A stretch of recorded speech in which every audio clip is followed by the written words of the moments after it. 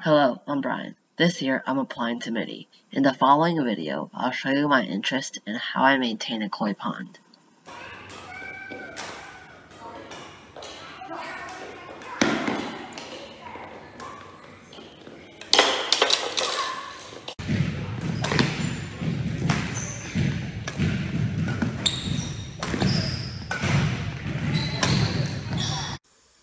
This is my koi pond. I clean it once every week with my father by exchanging 20% of the water. I start by removing all the yellow or brown lily pads. Yellow shows that the lily pad is near the end of its lifespan, and brown shows that it is dead. Then I take the skimmers out and wash them. The skimmers filters the surface debris. The bead filter is in charge of filtering the big particles while keeping the good bacteria in.